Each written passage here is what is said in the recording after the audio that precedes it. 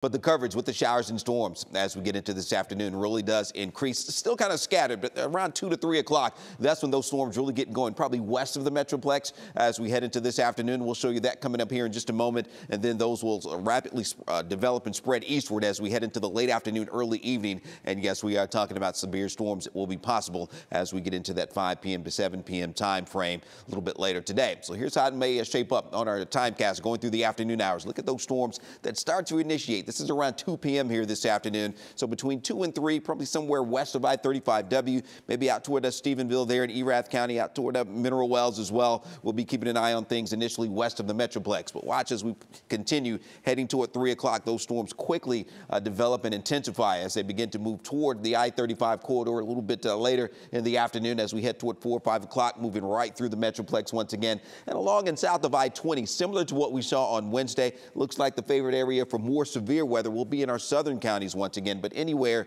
across North Texas, we could see strong, potentially severe thunderstorms by late this afternoon. You can see around 5 p.m. that expands a little bit more, ongoing severe weather threat for the late afternoon and early evening, and these storms move off very quickly as we head towards 7 p.m. Still out toward Bonham, Paris, Sulphur Springs, Terrell, Canton, still that possibility for severe storms in your area as we head into the evening, and then finally things begin to settle down some as we head toward 10 p.m. The severe weather threat will wane sometime after 10 o'clock, but we'll still have some scattered showers and thunderstorms around. I do think as we head toward midnight and after that wraparound shower and thunderstorm activity as that system does finally exit the area, but a few showers will be left over in our northeastern counties, especially as we head into the early morning hours on Saturday, but skies should be clearing from west to east as we go through the day. So the weekend, Saturday, not going to be a total washout, just a few leftover showers, I think, during the morning hours. But again, there's that enhanced risk for the severe weather. We've talked about the large hail. Some of that could be very large once again. The damaging wind threat and that tornado threat is there today as well.